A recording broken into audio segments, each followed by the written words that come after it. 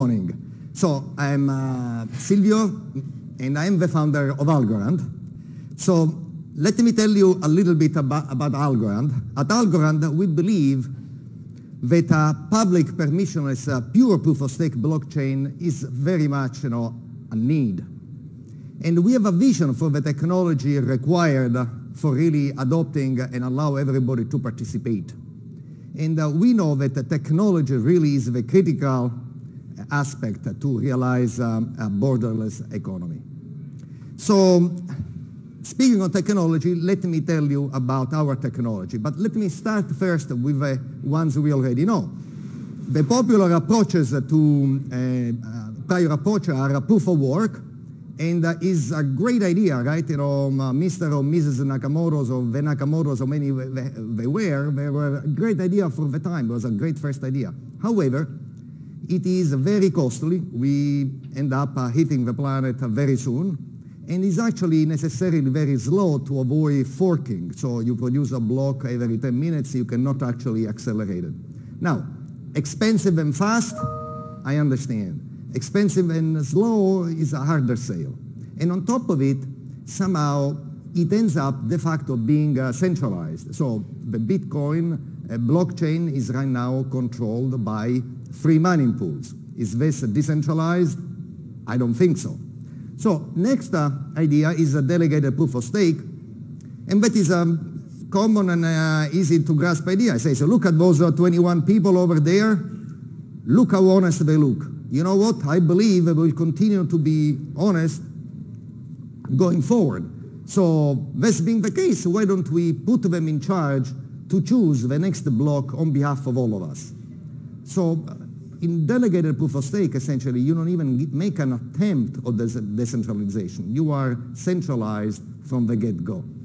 Next idea is a bonded proof of stake. Say, oh, we allow 20 people, we allow 200 people, we allow as many people who want to push some money in the middle of the table where they cannot touch it anymore. And those are the people in charge of choosing the next block on behalf of all of us, right? And if they misbehave, their money is confiscated. You go, wow, this should work. Well, let me ask a simple question. How much of your disposable income can you afford to put hostage in the middle of the table? And my suspect is very little. So in a system like this, not only you make it easy, you make it possible, but actually make it easy for potential big thieves with deep pockets to put a disproportionate amount of money on the middle of the table for the sole purpose of controlling the blockchain. So if you want to summarize, all these approaches we've seen so far have a fatal flaw, in my view. Essentially, they put the entirety of the economy at the mercy of a small piece of the economy. That's always a very dangerous thing to do. So what does Algorand do instead? Algorand does a pure proof of stake, which means there is no money hostages, no money can be confiscated. Why? Because I believe it is much better to have a system that cannot be compromised rather than a system whose security depends on our ability to impose fines on others. No money is hostage.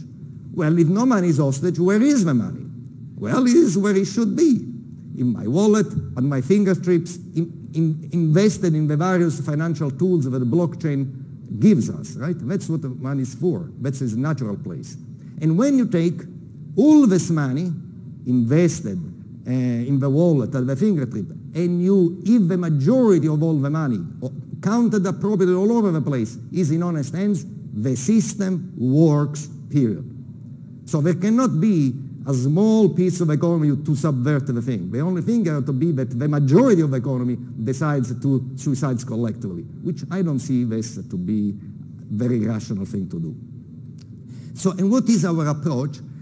The Algorand blockchain is grown by a sequence of ever-changing committees.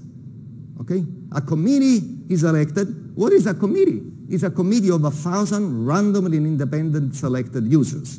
And what each committee member does once he's so selected? He sends a single, very short and easy to compute message. Next committee. Okay? That's how Algorand progress. Silvio, if this is how Algorand progress, I have a question. In fact, you should have many questions, but here is the one that comes most natural. Who selects the damn 1,000 people in the committee? Let's assume that I would tell you, if you don't mind, I do. It says, well, you are as centralized as you can be.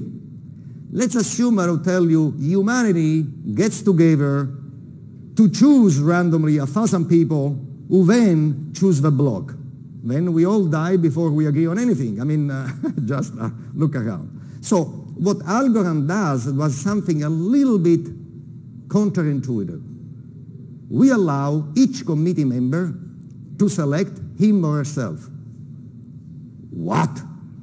If I select myself, and I am a bad guy, I'm going to select myself immediately. And by the way, I'm going to select myself for the next committee. And non-content of that, I'm going to select myself in the next committee still, because I want to be always in power. But not so fast, because what does it mean in Algorand to be selected? That each one of us run a cryptographically fair lottery inside your own computer without communicating with anybody, right? And this lottery, case one, you don't win at all, so whatever you say about the current block, nobody pays attention. Case two, you win, but in such a case, you get a winning ticket. Think of it like a mathematical proof that everybody can see you are part of this committee, your opinion counts, and you propagate to the network your winning ticket and your opinion about the block, up or down as it may be. Okay? That is the idea. And the ability of winning your lottery is proportional to the amount of money you have. So if you have twice the amount of money as somebody else, you are twice as frequently are going to be part of this committee as somebody else. Is this clear?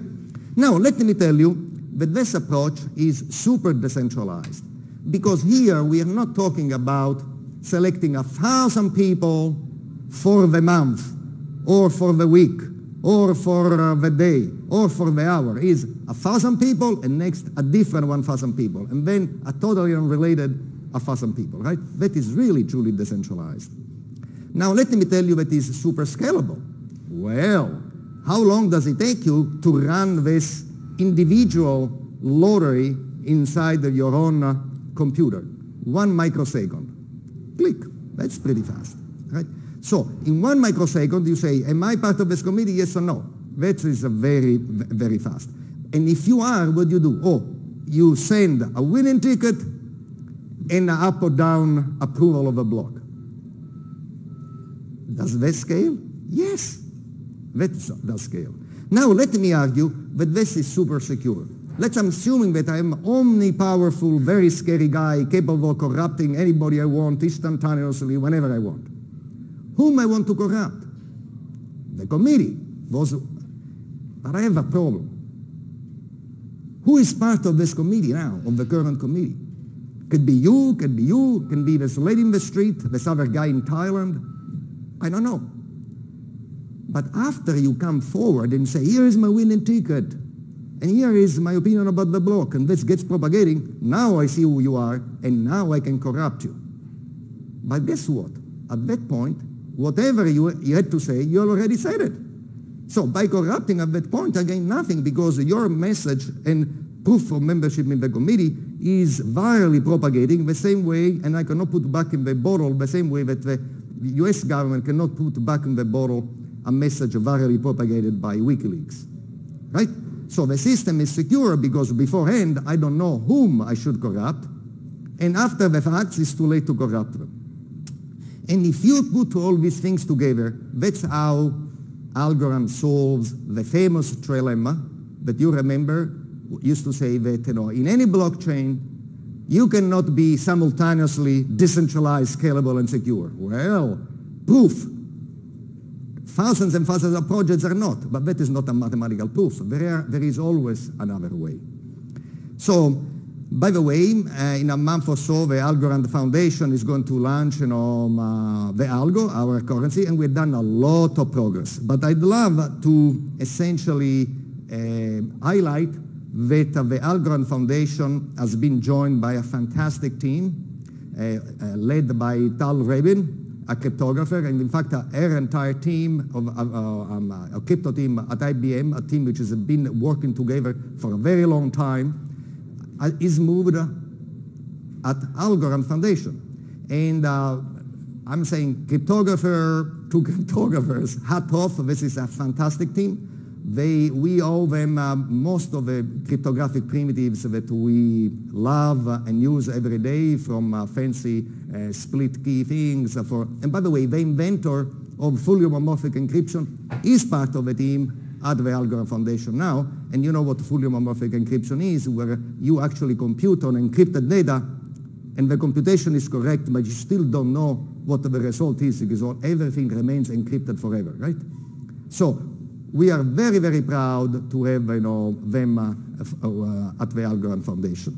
And by the way, the last thing that I want to tell you is about the new technology. I already told you about the consensus, but the consensus is just getting started.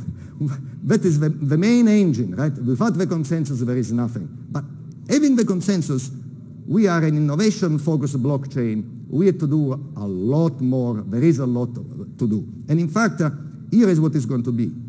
First of all, with the plain vault, pixel, self-validating transaction, atomic square, really atomic swaps, post-trade sales, really smart contract, and on and on and on. But there is no time in the 8 minutes left to somehow tell them about all of them. So I decided to choose one, vault and atomic swaps. So let me start with vault. What is vault? Vault is Algorand's answer to the blockchain storage problem. What is the problem?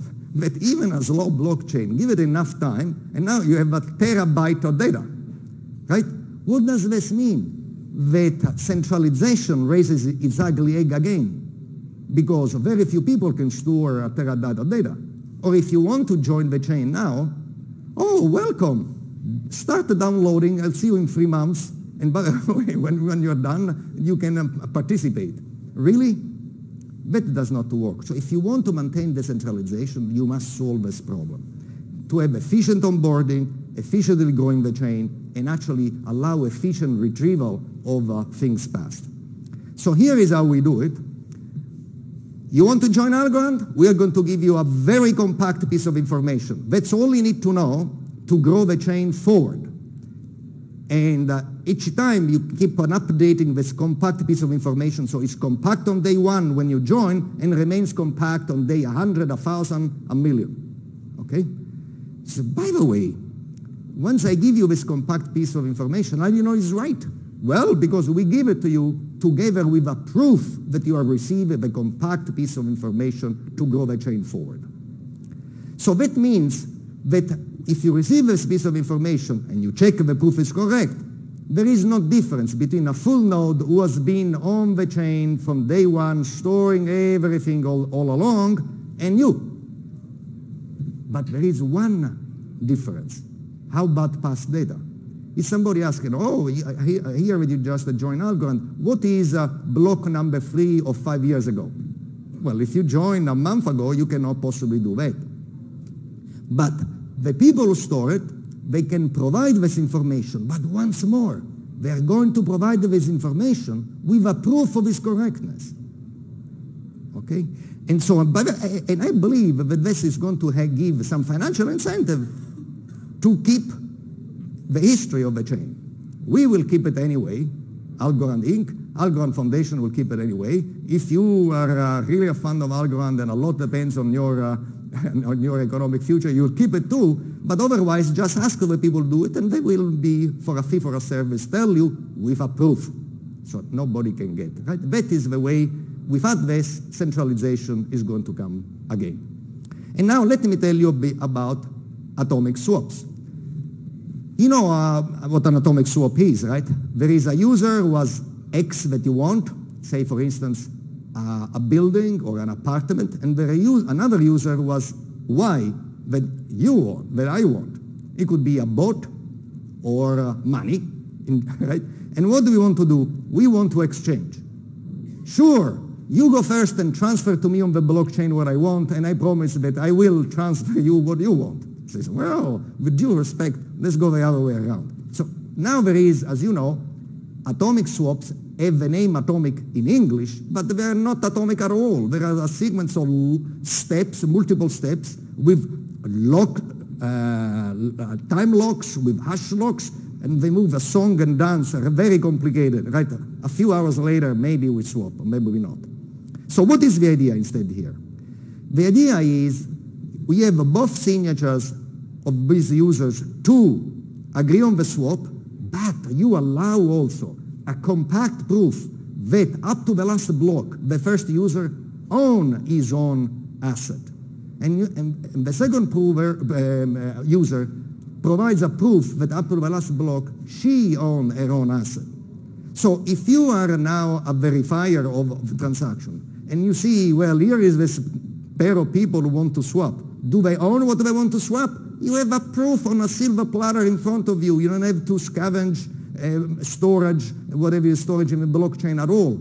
And bingo, you take this and you put it in the blockchain right away.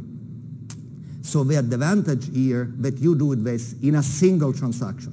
That's why, by the way, nobody can cheat anybody else. Because in a single transaction, either both people get what they want or nobody does. End of story.